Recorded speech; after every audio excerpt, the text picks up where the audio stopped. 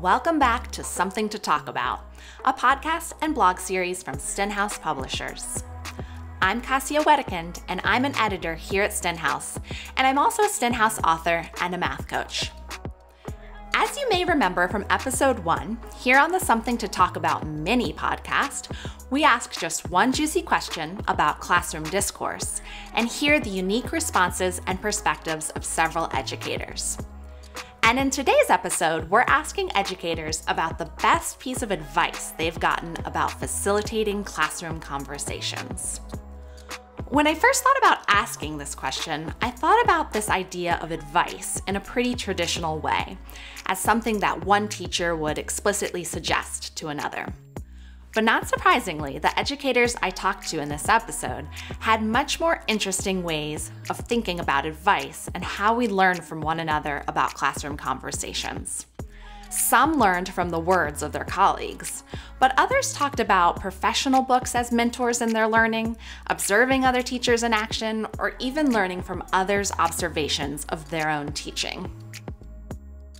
Christy Thompson, a literacy coach in Virginia and the co-author of Hands Down Speak Out, joins us first in thinking about the best advice she's gotten about classroom conversations.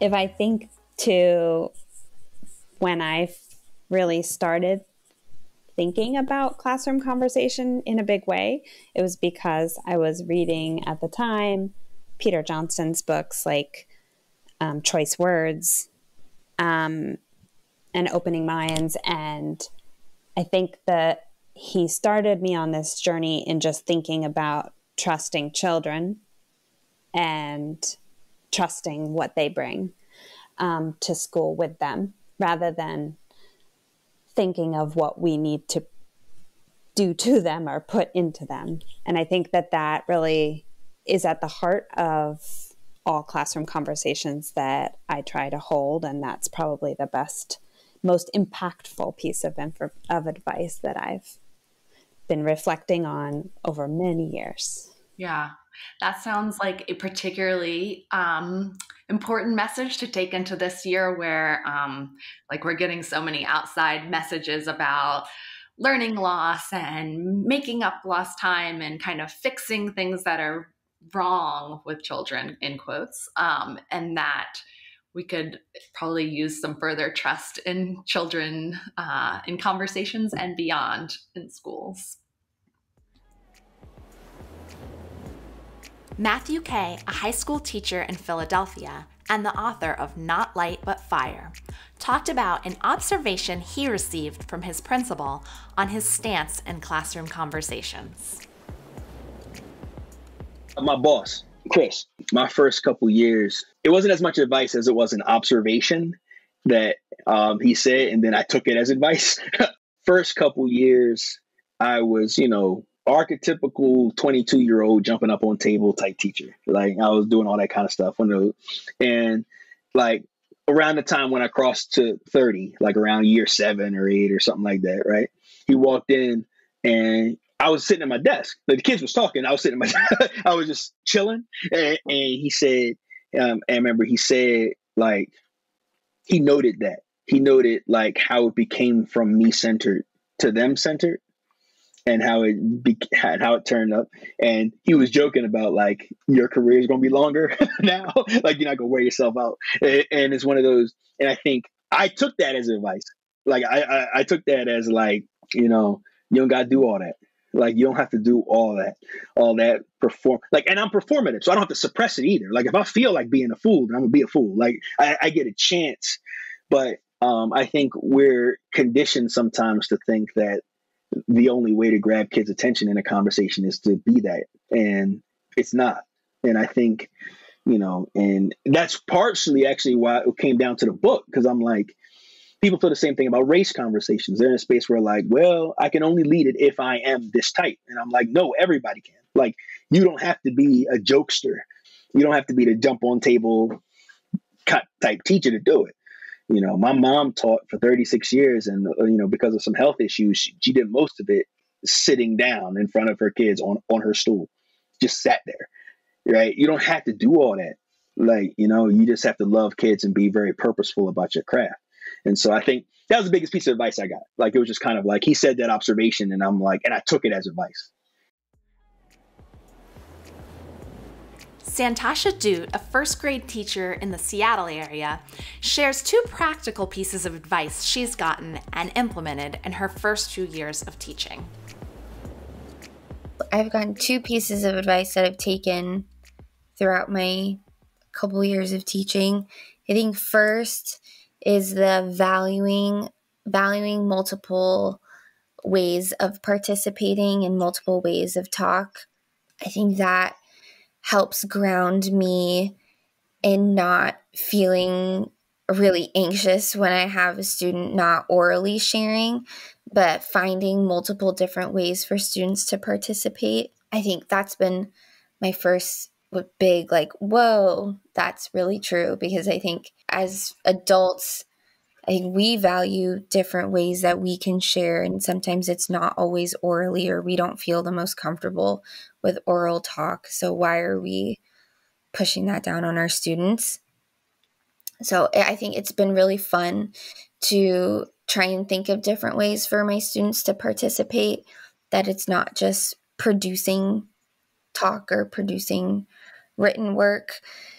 So I think that's been my first piece of great advice. And then my second piece of advice that someone gave me was the having students orally practice or orally share in smaller processing groups before sharing to a big group. And I think it seems so small and seems like, yeah, of course, like that makes a lot of sense. But I think in a school day where you're always running out of time, it's just something that can be so easily cut.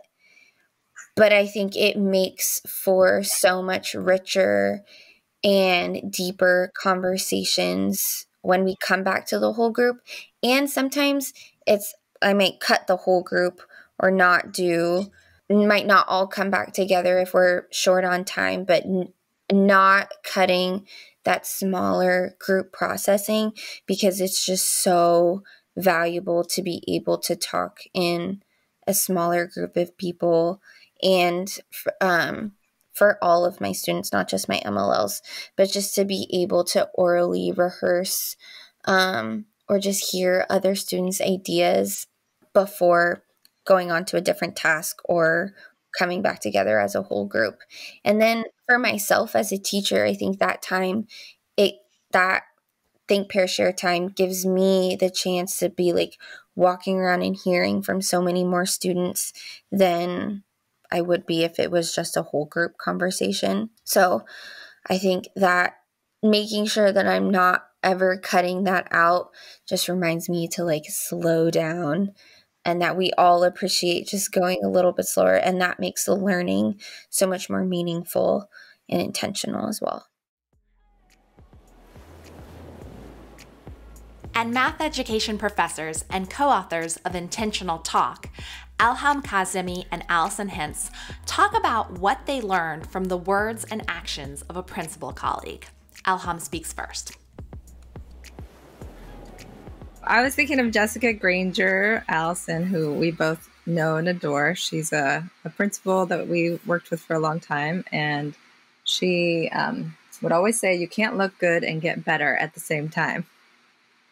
And we're not sure if she made that up or if she got it from somewhere, but that's our mantra. You got to roll up your sleeves and try. That is a good mantra and a painful one at times. At first you want to say, sure, I can look good, but the sentiment of it is important, I think. It was freeing when she'd say that, because that's true. It helped us remember to be brave and try new things, and that we can be clunky together, and that's all part of us getting better. Yeah, and being part of a community of teachers that's getting better together, and being willing to see that clunkiness and be clunky in front of each other as you're working together to get better. Yeah, I think it worked to interrupt this idea that teaching's a performance and that we were going to know just what to say. but that our work is to hear children's ideas. And so we might have ideas about what's coming, but we're going to be surprised. And so there's not a perfect script. You're going to do the best you can to try to think together and respond to what they're telling us they do know. I think my best piece of advice didn't happen through spoken words, but it was through observation. And I've learned so much by being in the presence of math educators as they work with young mathematicians. And when I was thinking about this question, I was really thinking about what it feels like to observe Megan, Frankie, or Elham, as you listen with curiosity to children's ideas and the joy that you find in the brilliance that children and their families bring to our communities. And it's been such helpful observation because it's free to believe that our work is just to hear children's brilliance and to keep asking questions to uncover what they do understand.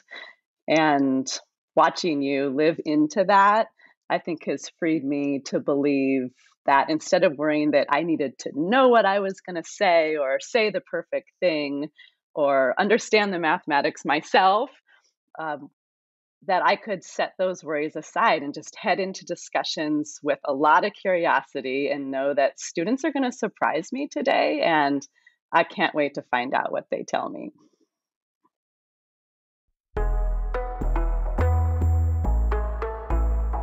Listening to our guests in this episode reminded me of a piece of advice about classroom conversations that I learned in my first few years of teaching and that I still remember and use many years later. It was my first year at a new school, the wonderful Bailey's Elementary School in Fairfax County, Virginia, and I had a math coach for the very first time. Her name was Jessica Shumway, and some of you may know her from her Number Sense Routines books. And it was September, and I really did not know a whole lot about teaching math yet. And I remember I was sitting with Jessica in my second grade classroom, and I was watching her work with a small group of students on a story problem. And several students had already shared their strategies for the problem, which they had all solved correctly. But there was one student, Emmy, who was convinced the answer was something else. She was wrong, but she had a really interesting strategy that did make a lot of sense. And it was the first time that I really got to see another teacher handle a wrong answer in math. Jessica listened closely to Emmy and helped the other students engage with her idea. And at the end of the small group time, we still hadn't gotten to a resolution. And I remember that Jessica said with kind of a proud smile, "Emmy still isn't convinced. We're going to have to think about this some more." And what I learned from that experience is that not every conversation needs to come to a neat resolution. That's not how classroom talk works, and that's not how learning works. Understanding happens over many conversations, many learning experiences, and we can be okay with and celebrate thinking in progress and students who are skeptical and really demand to make sense of something themselves, rather than being convinced because a teacher tells us or because a peer tells us that something is the right answer. This moment watching Jessica teach passed by in just a moment, but it's something that I remember now 15 years later. And I still use that turn of phrase, "It sounds like you're not convinced yet." So we're wondering, what is the best piece of advice about classroom conversations that you've gotten? Did it come from something a colleague said, or from watching another teacher at work, or maybe it came from a favorite professional book? We'd love to hear from you on our Stenhouse blog, Twitter, Instagram, or Facebook. And we'll see you back here in a couple of weeks for another mini podcast episode of Something to Talk About.